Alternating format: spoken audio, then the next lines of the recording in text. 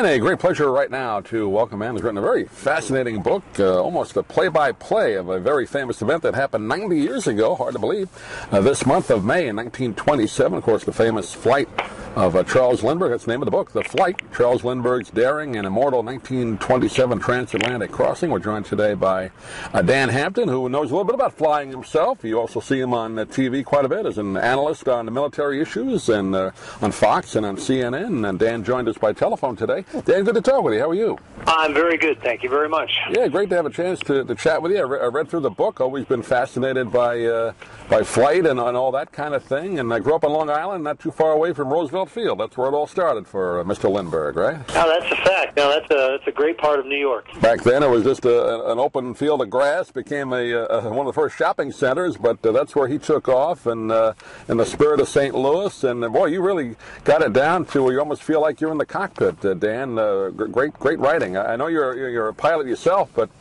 how did you do that? You almost had every detail of his flight. Well, thank you very much. That was exactly the point in writing the book the way I did, was to put the reader into the cockpit. I mean, there's been a lot written about Lindbergh and some very good works, particularly Scott Berg's Lindbergh, about his early life and his later life. Very little has been written about the actual flight. Lindbergh himself is the only one that I know of that wrote about it, and he left a lot of things out on purpose because he was trying to promote aviation and didn't want to scare everybody.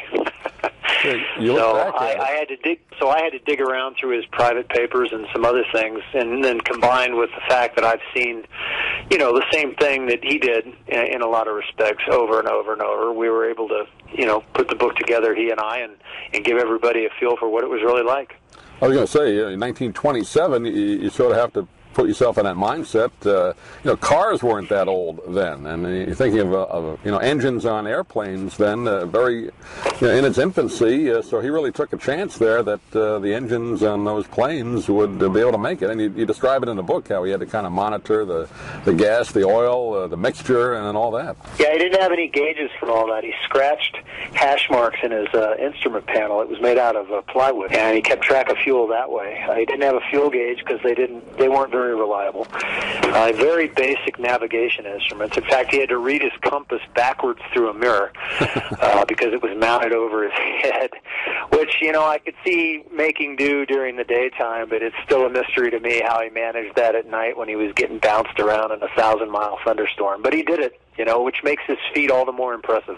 I was interested to know, I didn't know before, that the way you describe it, he really couldn't see directly ahead out of the plane. He had to stick his head out the window, but other than that, he was working on a compass, and I guess that was about it, right? He couldn't see it straight ahead out of the plane. Yeah, he had two side windows, but, the forward visibility isn't really that important. I know it sounds strange to say that because most people don't know about flying. They equate it with driving a car, and of course you have to see straight ahead. But you have to remember, in an airplane, taking off and landing, you're at an angle, and especially right there at the end where we call it a flare, where you pull up the nose and you land. You can't really see out of the front anyway. You always look out of the sides to make the landing. And he needed the gas. He put a big fuel tank up there.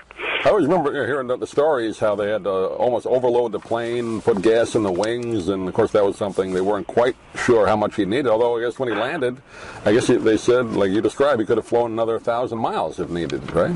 Yeah, he had about 80, he had a little over 80 gallons left, I think, and they actually added 25 gallons to what they thought his maximum load was when they fueled it. And that's not so strange. I mean, think about the gas light in your car, when it goes on. There's always a little bit more in there than they let on. And I think all fuel tanks in airplanes are over-engineered a little bit. So they were able to give him 450 gallons, which to me still sounds really scary for crossing the ocean. But, he'd worked it all out. He knew he could do it. Do you think he was, there was always a slight bit of doubt, I guess, but was he almost 100% sure he would make it, or did he have even more doubt than maybe he let on originally that he'd make it across? No, I think he, like most 25-year-old pilots, myself included, you kind of think you're invincible and you can walk on water.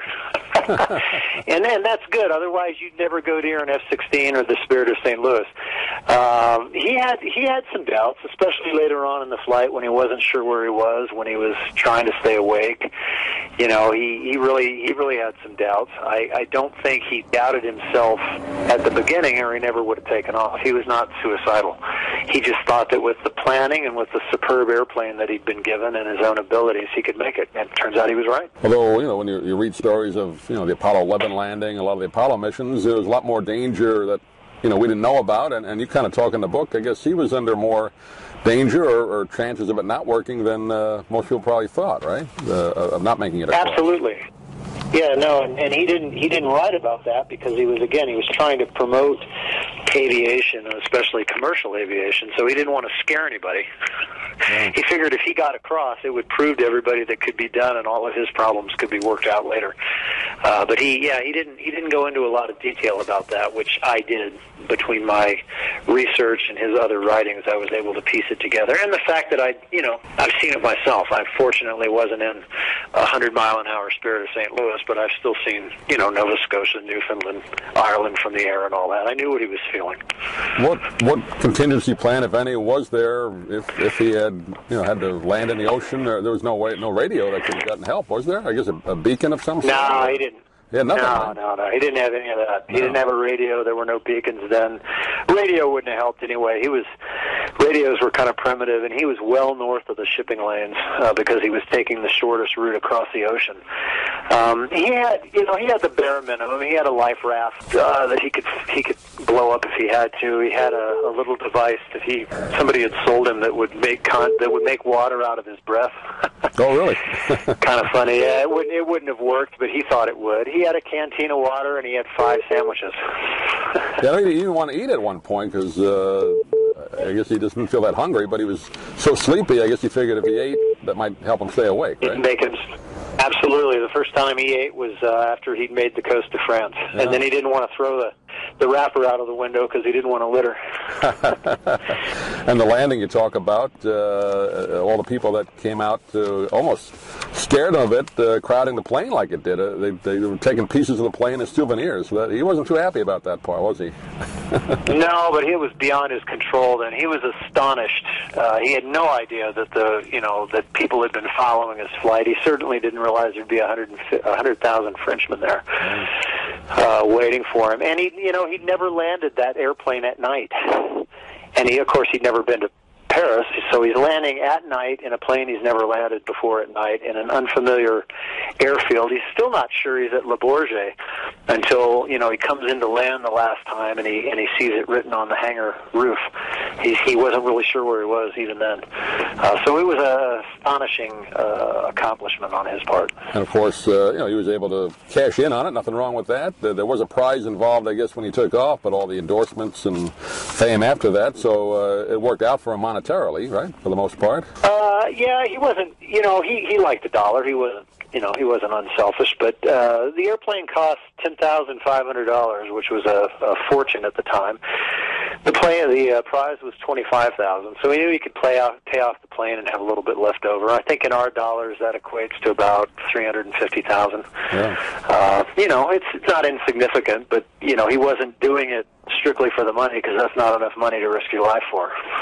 And he became controversial. You talk about it in the book too, especially during the beginnings of World War II, right? Almost an isolationist. I guess he made a lot of speeches about that. Did that kind of take away from some of his fame, or at least people liking him, or how did that affect him? Yeah, it put a dent in it for a while, but he wasn't alone. There were a lot of people in America in 1940, even 1941 before Pearl Harbor, that didn't want to see us get wrapped up in another European war. They figured if the Europeans were dumb enough to let it happen to them again, then it was their problem. Yeah. And he was joined by Walt Disney, Gerald Ford, John F. Kennedy. They were all part of the same movement. But when America was attacked, he said, "It's my country. I love it. I'm going to go fight for it." And he tried to get back in the Army. Roosevelt wouldn't let him, so he went out to the South Pacific as a technical representative and flew 50 combat missions against the Japanese. So there's no doubt of his patriotism. Yeah, I didn't know that till I read your book. I had figured that he wasn't involved with the war at all, but he did fly. No. So he could have sat it out like most of the celebrities did and all of the politicians, but he didn't. And so people need to know that. It's important. And, of course, the very famous sad story about the baby being kidnapped and found dead. Yeah, nobody deserves that. Horrible story, which was almost as huge, I guess, as the story of him making the trip, right? I mean, media-wise, it was enormous. Yeah, and he was never comfortable with the media and fame. He got used to the fortune part, which is understandable, but he never liked the constant attention and the invasion of his privacy. Fascinating book. It's called The Flight, all about Charles Lindbergh's 1927 Transatlantic crossing, and really gives you, like we said, a play-by-play of exactly what it was like to make that flight. And Dan Hampton's been our guest. Dan, you have a website you want to direct people to, get more information about the book? Yeah, there's an author website, Dan Hampton author, and then there's a HarperCollins has a Facebook page for me. I always welcome comments. I will get back to you. It may take me a while, but I always will. I appreciate folks reading it, and if you like it, review it. That'd be appreciated. Great. Dan, pleasure talking to you. Hopefully you can do it again. Thanks for being with us. I hope so. Thanks, Doug, very much.